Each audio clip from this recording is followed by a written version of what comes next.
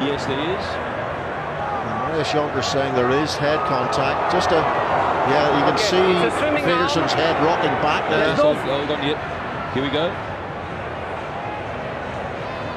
Alaalatoa, his right arm, black wrap bandage around it. So there's definitely contact made to the face of the Scottish player. Okay, there's no force there, but it's clearly on the head with a swinging arm. We cancel the try and we go for a yellow card and penalty kick against three gold. That is correct.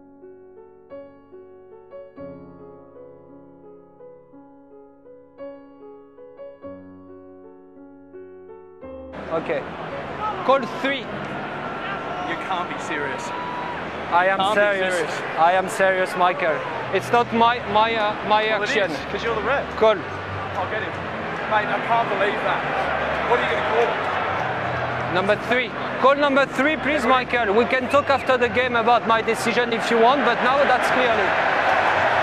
Alaalatoa, but I know it's a big decision, but who did that? Who did that? Is it me or is it him? He didn't do anything. Yeah, it's clearly a swinging arm. It's a big call, I understand, but it's a clear and a head contact. That's a yellow card with no force, and we cancel the try.